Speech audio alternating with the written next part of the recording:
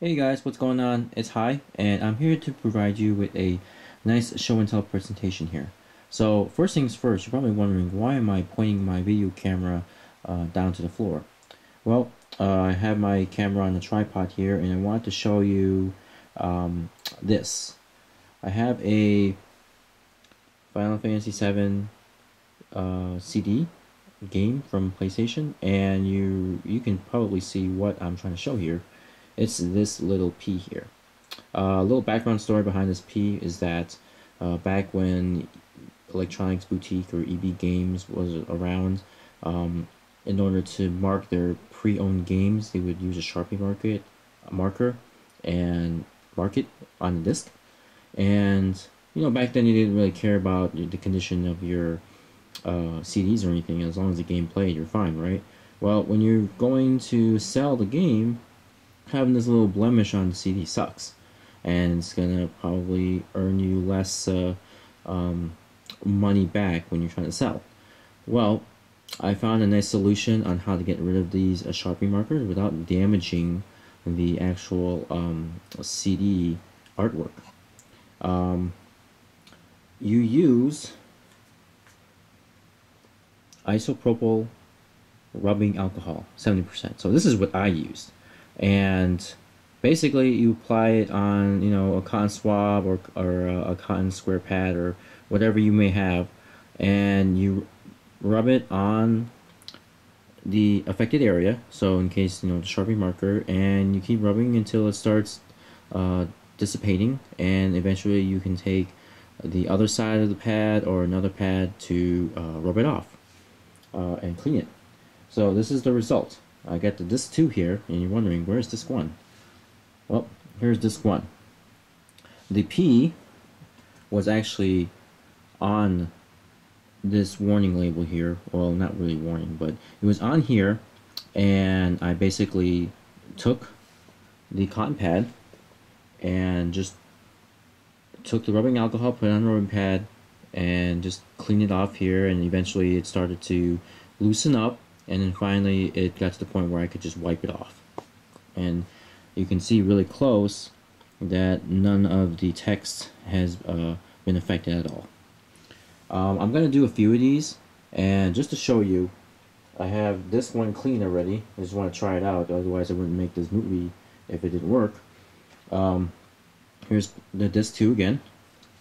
I got disc 3, and then I have a whole bunch of other games that I'll show later on. I'm going to just pause this video and then show you some other examples of games that I have in P, and then after that I'm going to go to work and try to remove it, and then when I'm done I'll show you the results. Alright guys, I'm back, and I couldn't find any more games that had the P on them with the Sharpie. All I found, aside from the Final Fantasy game I had, were this game from Dreamcast called Ken Spike, and also Soul Calibur from Dreamcast. So I'm going to get to work, and once I'm done I'll show you the results. See you soon. Hey guys, you know what? I decided that I'm going to actually show you a demonstration of using the isopropyl rubbing alcohol to remove the Sharpie marker on one of the discs. So I'm going to use the Final Fantasy Disc 3 because during the pause there, I did the Final Fantasy 2, and look, the P in the upper corner here was gone. Is gone now. So I used it again. It worked. It worked on disc 1 where the P used to be here. It worked on disc 2 where the P was on the white area. So it really, you didn't have to worry about any black text or anything. So now the test is to prove that the rubbing alcohol does not affect any of the artwork here. So what I'm going to do is I'm going to put this down for a moment and grab the rubbing alcohol. As you see here, I've got my little cotton pad. I'm going to apply some on that. Okay. May need a little bit more. I don't think I put too much on it. But here we go. Got the disc, and again, rubbing alcohol pad. Okay, and here we go. It'll be a little difficult for me to do it while I'm watching the camera, but So what I used to do first is let it sit there for a little bit, and then eventually just kind of rub it in. And you can see already that the Sharpie marker is starting to come off. Okay. And then now I'll rub a little bit harder.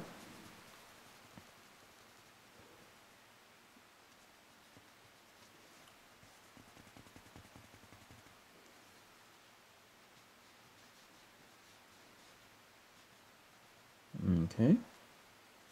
Looks better, right?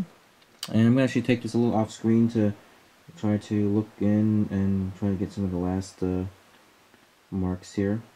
It's hard to see in the camera again, sorry. Alright, clean that up. And then sometimes you'll see some residual marker. You want to make sure you kind of clean it up too with the alcohol. And then that way none of it will affect the other parts when you start rubbing and smearing it all over. Okay, I am looking at it, inspecting it. Looks good. Below, and the good thing about using rubbing alcohol is that it dries, you know, so you don't have to worry about it. You can just waft it in the air and it'll dry rather quickly. Okay, and I think we're good. So here's the result. You saw that pee there earlier. You saw me apply the rubbing alcohol with the cotton pad on there, and you know, massage it a bit and rub it, and the pee's gone. So that proves that the rubbing alcohol works well, removing the Sharpie markers on these discs without affecting any of the artwork on the disc itself. So I'm going to go and finish up with the other two games from Dreamcast, and I will be right back. Thanks. Alright guys, I am back and going to show you the final results of the game, the Dreamcast games that I had cleaned off here. So you see, Cannon Spike, the P used to be in the upper corner, now it's gone. Soul Calibur game, again, around the upper corner, gone. And actually, these discs were a lot easier to remove than the Final Fantasy disc because of the artwork on here, and when the Sharpie marker was applied, I think not much of it was on it or stuck with it, so I probably could have maybe used water, but you know, using rubber alcohol cleaned it up a lot cleaner. Same with this too. So and that's it for my demonstration. So again, just wanted to show you guys a way to clean any of the Sharpie marker off. You know, maybe you have some CDs lying around that you wrote on with Sharpie and you need to rename it or something. You can always use some rubbing alcohol to erase it and then rewrite the text once it dries. And then for those looking to resell their games, again, if you happen to have written on the game for some reason, or maybe the store that was selling it had written on it with Sharpie, and you wanted to clean up for a better resale value, you can go ahead and use rubbing alcohol safely and without any problems whatsoever to the CD artwork on it. So, alright guys, well take care, and I will catch you later. Peace.